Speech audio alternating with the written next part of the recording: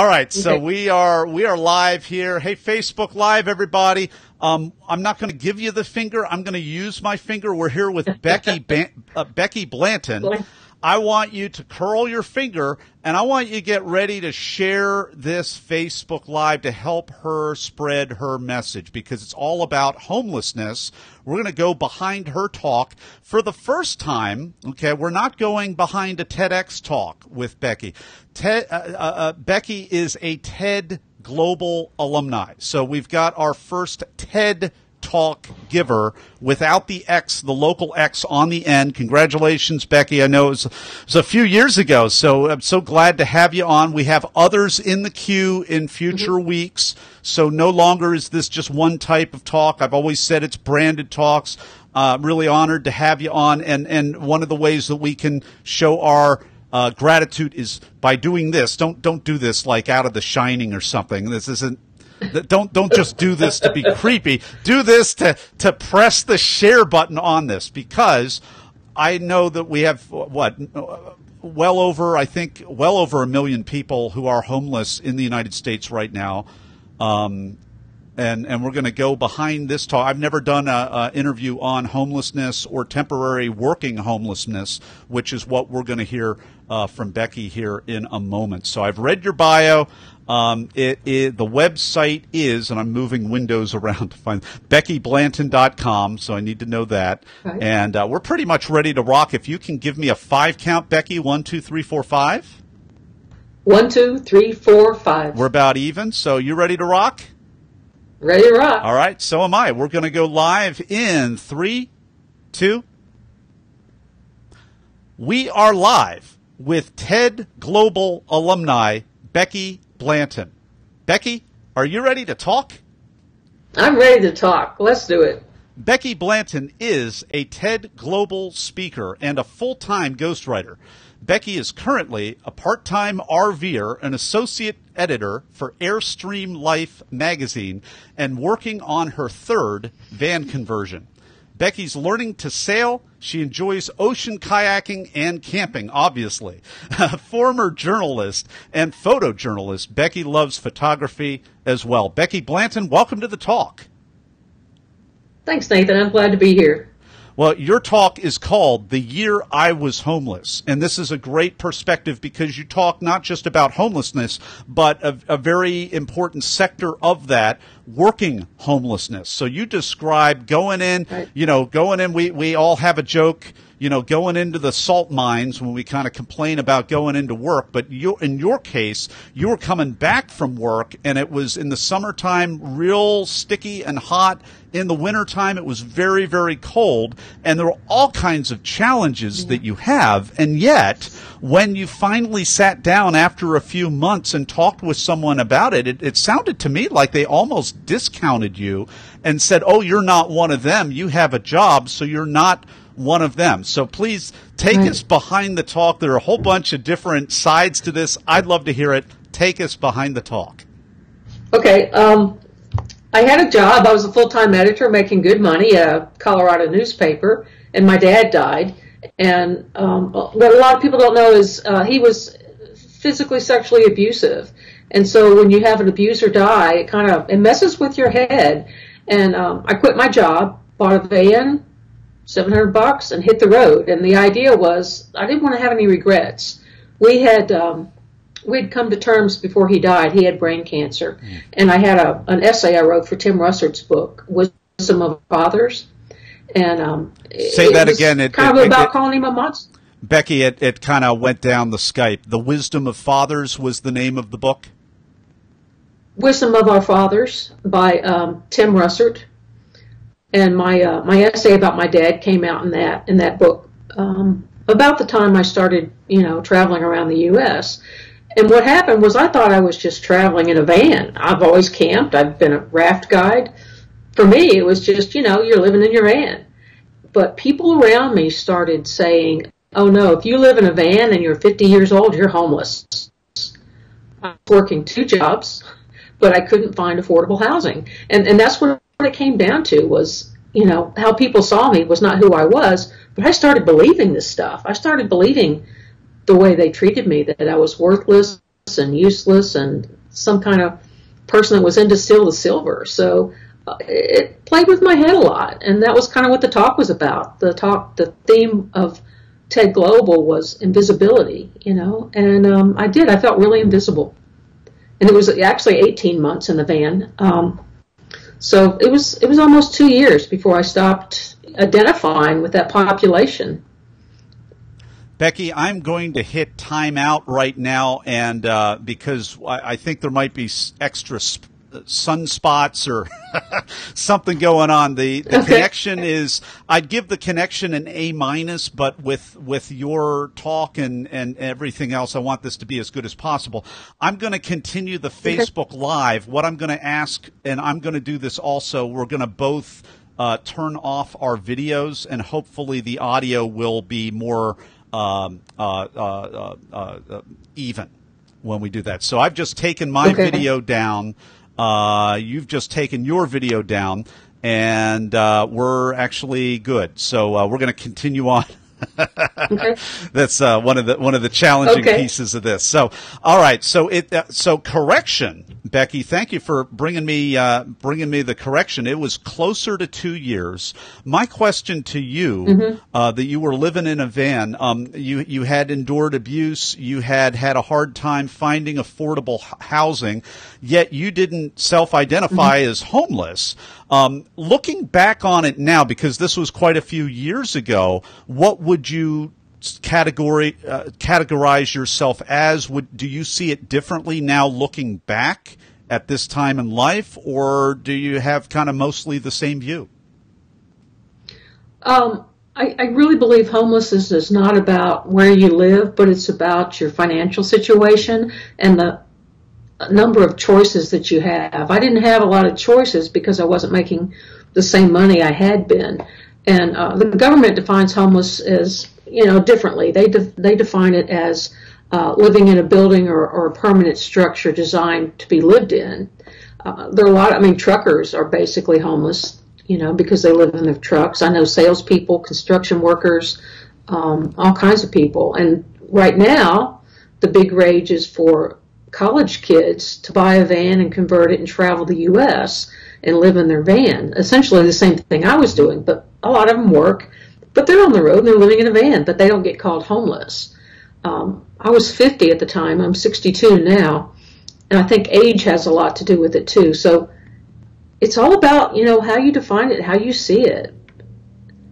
Well, and so what I'm hearing from that is perhaps the powers that be need to, as well as maybe some nonprofit groups or NGOs, we need a better working definition of homelessness. Yeah, and the 15% of the homeless that people see are the ones who are, they're addicts, they're pedophiles, they're recently released felons, they have mental health issues. That 15 to 20%, according to the homeless statistics, are the ones that we see on the streets. The 80%, like I was, were, they work full-time or part-time. They're actively looking to get off the street. They're responsible. They lost their housing due to, either a car broke down or somebody got sick or a child or spouse died or there was a divorce. I know a doctor and a lawyer right now who are both living in their offices because they're in the middle of a divorce and the bank locked up their checking accounts. They can't afford to do anything, so they're living in their office. And a few years ago, I knew an anchor person for CNN. I won't tell them your name, but she broke up with her boyfriend and was living in her car. So, at night she's on TV giving the news, and by day she's living in her car. And she did that for a month because he got abusive and she left. So it can happen to anybody. And people tend to stigmatize it by treating anyone who's homeless like they're one of that 15 to 20% with other issues. Yeah, and I think we could add to the list, if my memory is correct, a whole bunch of staffers working in Senate and representative offices in Washington, D.C. I've heard that they a lot of times can pull out cots and live right there, pull all-nighters and then some. So this definition of homelessness really needs to be either expanded or constricted. It seems like there's a stigmatized 20% for valid reasons or by society's view, and then there's another 80% of the working homeless who are in maybe more of a empowered situation within that demographic. Is that a fair way to look at it, Becky, or would you describe it in a different way? No, I think that's very fair. And, if you just Google famous homeless people, Dr. Phil was homeless. When he was 12, he lived in a car with his dad. Jim Carrey, Halle Berry, the guy that plays James Bond, Jewel. Just Google it. There's hundreds of CEOs and business owners who were homeless at one point in their life. So we've been talking with our first TED Global guest, Becky Blanton. We're having a pretty deep conversation about homelessness, which is another first for Be the Talk podcast. But we want to pivot over to you, Talk Universe. We want to go behind the talk, and we're going to do that in just a moment in the Blitz round. And we're back with Becky Blanton. It is time for the Blitz round, in which I'm going to ask Becky a series of either-or questions related to the preparation and performance of her TED Talk. Not a TEDx one this time. It's a TED Talk, so this might be a little bit different. So, Becky, you ready to go? Ready to go. All right. Well, first question, were you selected to speak or did you apply? This is almost a silly question because I think everybody may know the answer to this. I won a contest. Zombies got me to TED. Seriously, zombies got me to TED. I applied for a contest that Dan Pink was hosting, and I was one of three winners. The famous business author, To Sell Is Human, Drive, A Whole New Mind, et cetera, et cetera. That Daniel Pink. Right. Yeah. Oh, go on. And so he had a contest, and he picked the top three answers, and the contest was what would the next chapter in the adventures of Johnny Bunko be? And my answer was stay hungry, in a famous Steve Jobs perspective. And so then you had to get people to vote for you. And the way I boosted my votes was I actually wrote the chapter. I was the only contestant to do that, but I actually wrote the chapter. I got some friends to illustrate it, and I was 100 votes out of first place when Seth Godin stepped in. The number one marketing genius alive today, correct? That's Seth Godin. Wow, this gets better and better. Yeah. Yeah, so I didn't ask him or anything. I was in a social media group of his, and I was very active and helped a lot of people, and he thought I deserved it. So he asked his followers to vote for me, and I kind of shot to first place, and then I won a trip to TED. So the prize was a trip to TED, just to attend. And then they decided at the last minute, the TED organizers, that they wanted to invite all the attendees to submit a pitch for a talk. So I submitted a talk, and mine was selected, and that's how I got to speak at TED. But the book, the chapter, was about zombies. Wow. And I think you can still download it. You can still download it at Dan Pink's website. But, the last chapter talks about zombies. So that's how I say zombies got me to TED, so it's going to be kind of hard to duplicate or replicate that. So, okay, so I don't usually spend this much time on the first question, but this is highly unusual story, which is part of the reason we pivoted early. I knew something about this was coming up, but Dan Pink holds a competition and it was, I think I have the Johnny Bunko book myself. That was a cartoon book on business, correct?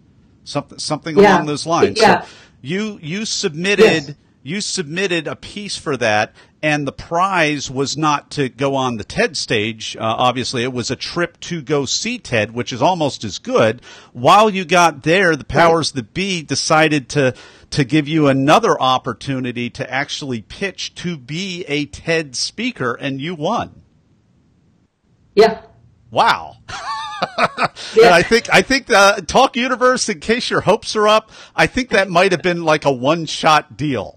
I think for all of us. So, wow. Well, great. Well, I actually had two talks. I actually had two talks okay. Accepted, and Dan and the organizer that selected the talks were kind of torn between which one. They liked both of them. So I had two potential TED Talks, and they had to pick one. So they picked the homeless one. Wow. Okay. Well, all right. Well, everything's downhill from here, folks. Okay. You walk out on stage. Did you have nerves, or were you in the zone, or neither, or both? I was nervous. I went outside and cried for an hour afterwards. But that was the first time I ever spoke publicly anywhere in my life. Well, this is getting even better here, Talk Universe. First public speaking opportunity is not your local Toastmasters down the street, but TED Global. Yeah. Again, and probably another one-shot deal for that. Okay. Well, what was that experience like? Did you just kind of compartmentalize that in your head and said, I'll think and process that piece after I'm done, or did you find another way just to go through with this? I rappelled out of helicopters in college. I was an ROTC, and I never felt as nervous jumping out of a good helicopter as I did getting on that TED stage. It was, I was shaking. It was, and then there was all the applause at the end, and it was standing room only, and Dan Pink was in the front row, and I shook his hand after the talk and thanked him for the opportunity, and I really don't remember it. And as a matter of fact, I've never watched my own TED Talk. Oh. Well, hey, it just might. Here's a hint. Here's a thought. It might be time to start watching that, Becky, because it's a great talk. I mean, Talk Universe, you're going to be able to see it, and you see this is the power of ideas worth spreading. This is the power of the TED platform in this case, as well as TEDx or any other branded talk that you're giving, because it's about the idea. It's not any other event would have a whole checklist for Becky. What other conferences have you spoken at, and where's your sizzle reel as a speaker, and all these other things. And because of the idea-centric platform, this is not usual. It's highly unusual, but you see an idea very well articulated, which is my point. Becky gets up there. Mm-hmm. You can tell this is not something that she's doing every day, but it makes the power of what she's talking about, working homelessness, even more poignant, because it's not a polished, slick, professional, like some of us with all of our little moves and gestures and everything else that we do. So I think that's the power of the platform right there. Becky, what's a technique or a tool that helped you? Wow. Just being myself, be authentic, just tell people, just share with them, what I felt and what it was like. I worked on the speech a long time. I had a friend that kept saying, "No, it's not good enough. Rewrite it." And well, we all have one of those friends. Yeah, I actually wrote it in the van. I couldn't think, so I crawled into the van to kind of revisit what it was like, and so I wrote the TED Talk from the van that I lived in. How appropriate! Wouldn't have it any other way, right? Right, and then when I got back from London. I got back in the van, I drove out of the airport, and I pulled off into a parking lot of an apartment complex, and I slept in the van. I was so exhausted, I slept in the van, and that seemed kind of appropriate too. It felt safe. So, I don't know. It was a real trip. It changed me for sure. We've been enjoying this riveting conversation with Becky Blanton. Her TED Talk is called The Year I Was Homeless, and you can go to our show notes page at bethetalk.com, and we will have a link to that, or you can type it into YouTube, find it that way, as well as we want you to connect with Becky, because she's got her hands in a lot of different great things, and you can connect with her and let her know how you felt about the talk, and maybe this is a topic that is really poignant for you. Maybe there are family members, maybe you've personally grew up in a situation similar to what Becky is describing. Maybe you have friends, maybe you have other people, or maybe you just plain want to be more educated about it. You want to connect with Becky, and you can do that at BeckyBlanton.com. Again, BeckyBlanton.com. We'll have a link to that in the show notes page as well. And we're going to be right back with Becky Blanton for the final word of advice. And we're back with Becky Blanton. It is time for the final word of advice for Talk Universe. Okay. So my word of advice is to remember that no matter where you are or what you're going through, that's not who you are. It's where you are. And a lot of people forget that. So you've got to focus on where you want to be, where you're going, and not on what's happening to you right now. Becky Blanton, thank you so much for coming on the talk today and sharing your wisdom with Talk Universe. Thank you for having me. I really enjoyed it. All right, that's a wrap. However, we still are on Facebook Live, so I am going to see here. I'm going to put my Skype video back on, wave hi. I think that worked. I think the tech issues, I didn't have any. I don't think I had any more interruptions after we did that, so I'm going to do that with guests even more. Let's just check the Facebook Live. Want to remind everybody, it looks like we've got some people watching. Again, don't do this like the little kid on the Shining movie. Do this to hit the share button on this interview if you want to help Becky and myself raise awareness for this really need to redefine the working definition of homelessness to be a little bit less vague and more helpful to people. So if that's something that you can believe in, go ahead and spread the message. It's all up to you, Talk Universe. So Becky, any final words before we we're going to do the Skype sandwich with the next speaker. I call it the Skype sandwich, and you're going to have, as our newest Talk alumni, going to have an opportunity to help that person with some advice before our next possible Facebook Live here in a few. Any final words? Yeah. I started a nonprofit to teach the homeless how to start their own business, and it's possible. People do want to get off the street. Yeah, absolutely. Is there a website for that, Becky? It's called suitcasetobriefcase.org. .org. Suitcasetobriefcase.org. I love it. Take care, everybody. Hit share. Take care.